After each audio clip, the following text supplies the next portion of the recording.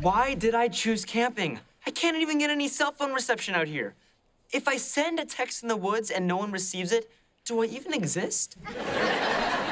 I just had the loveliest walk. Well, for someone who's been scrounging for food for 2 days and sleeping in a ground tent, you're in a good mood. I realized no one here cares how I look or smell. And then it happened, Bennett. I embraced my funk. It's liberating. Well, I'm glad someone here is happy. Is that lichen growing on you? And I'm taking a liking to it. Good one, Gaia. That's what I'm calling myself now. Okay, let's get you into the shade. The heat is not doing good things to your funk, guy. Gaia. I know, but you smell like a dude. Can't believe I could be at the Space Museum right now, accidentally on purpose running into Wes. Oh, hey, Wes. Small world. And if you join me for the planetarium show, we'll find out just how small it is. Shall we? So it wasn't about learning? You wanted to go to the Space Museum to scam a date? Today you are my sister. You know, this is all your fault, Chloe. I can't believe you picked camping. Don't be mad at me, be mad at Stan. He told me there'd be wise owls and animals who could sing. I didn't really believe it, but a part of me still hoped. I am a little kid. Wait, Stan, you convinced Chloe to pick this? What? No. How could you think that? Yeah, I totally did that. You tricked me, Stan. There are no wise owls here. I saw an owl last night, and he was stupid. Stan, you knew how much I wanted to go to the museum and connect with Wes. Why would you do that to me? You were gonna put me in a kennel when I said how much I hate that. Why would you do that to me? I wish we had put you in a kennel, Stan. I'd rather be at the hotel by the Space Museum having a spa day with Mom. Yeah, that's right. That's how unhappy I am right now.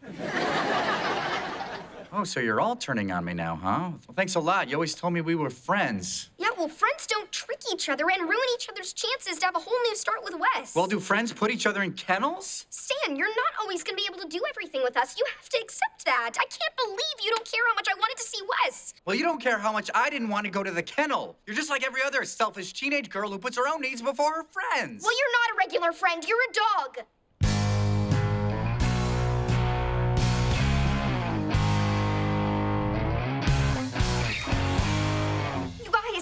You guys, wake up! Tyler, Chloe, Stan is gone.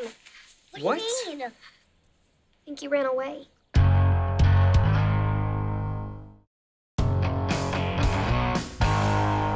I've looked all around. I can't find Stan anywhere. That doesn't mean he ran away. Maybe he just wandered off. Or went for a walk, or rode a skateboard, or drove a car. Those are all things he's done, so maybe he's doing one of them again. No, he ran away. He left his collar next to my pillow for me to find it. Must be because of our fight. I told him he's not a regular friend, he's a dog. And you know how sensitive he is about being thought of as just a dog. It's just, he called me a selfish teenager, and I just said the most hurtful thing I could think of. How could I have done that? It's okay, Avery. We'll find him. We have all day. Yeah, he'll be okay. There are no dangerous animals around here. Okay, kids, I am done with this nature thing. Let's pack up. We're leaving. I do not know what made me think I'm an outdoorsman. I'm an indoorsman, and a pretty darn good one. I'm gonna miss being one with nature. A caterpillar's moved into the moss that's growing in my knee creases. I'm my own ecosystem. You guys, we can't leave yet. Stan is missing. He must have wandered off. Okay, I'm sure there's nothing to worry about. We will find him. Your mom and I will check the other campsites in this direction. You kids search around this area. Come on, Ellen. Oh, wow. I think my caterpillar has turned into a butterfly and left me a pupa. I'm the mother of butterflies, Bennett. Oh, great, another moth to feed. Come on, guys. Stan! Stan, boy! Stan, where are you? Come here, boy! Stan! Stan! Stan! Here, boy! Well, it's just you and me, Robert. Avery hates me. Tyler and Chloe are mad at me. Just like every other owner who eventually betrayed me or abandoned me. What's that, Robert?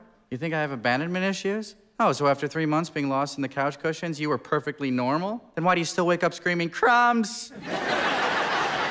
Well, I guess it's time to go find the next family.